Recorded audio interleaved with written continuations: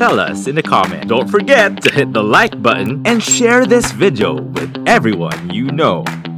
With that information, with the fantastic advocacy that you guys are pursuing, you're touching a lot of lives. You're making you bring so much joy into people's homes, in their sanctuary, and you've got heart, and you're touching lives all over this country with your great work. And I salute you. Bravo for your great work. It warms your heart. It makes you feel like it was the right thing to do, and it's working. I love it when I see messages like that. As you sow, so shall you reap. So I'm sure that the blessings are really gonna come your way. Somebody up there is watching over you guys, and all we want you to be is healthy and safe, and keep on keeping on, because we love your music.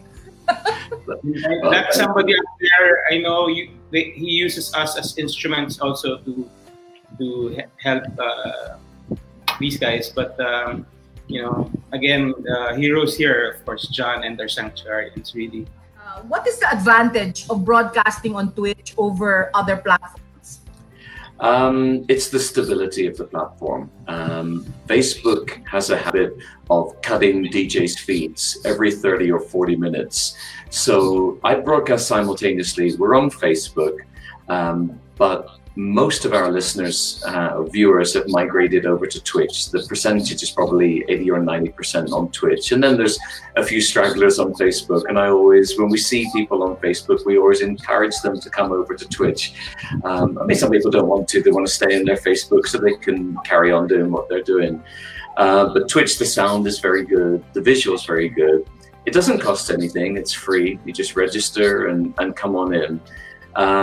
The beauty with Twitch, in addition to the sound and the video, is what I mentioned earlier on. It's the community. It's the chat. Our sanctuarians are just crazy on the chat. So it's a lot of fun, and that's the glue which holds it all together. So from day one, we were on Twitch, and there was no other DJs on Twitch back then. There's quite a few DJs on Twitch now. So I'm not sure whether we started something there or they found it by themselves, but there were none when we started, and there are plenty these days. So I think we've maybe helped a few transition over. If somebody asks me, how do you do it? I'm happy to share it. It's not like I keep it to myself and not telling anybody how to do it. I share the tricks that I've learned with anybody who wants to know.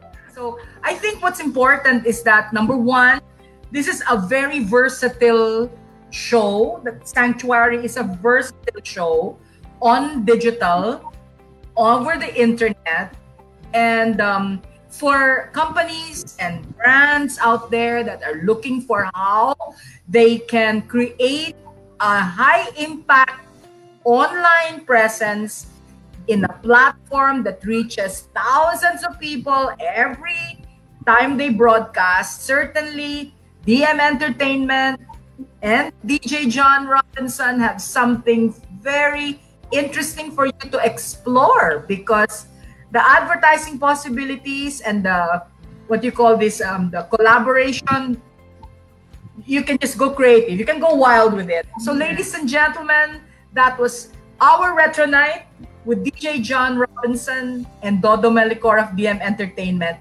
And one last reminder, this coming week, as you go out on your journeys out to Metro Manila and all other cities in the Philippines, remember, we are still under pandemic. We are still obliged to follow all of the rules, wear your face masks, continue with washing your hands, and the utmost in sanitation protocols, please. Your lives are valuable, and I would like to see our country COVID-free. Let's all pray for that. Let's all pray for that. We have a big God, so let's all pray for a COVID-free Philippines. And for all of you out there, our frontliners, we salute you. Mabuhay kayong lahat. This is Philippine Independence Weekend. And I'm sure that one day we are going to be independent of COVID-19. Let's continue to pray for that. This has been... Stay tuned for the next episode. Only here on V81 Radio, Manila.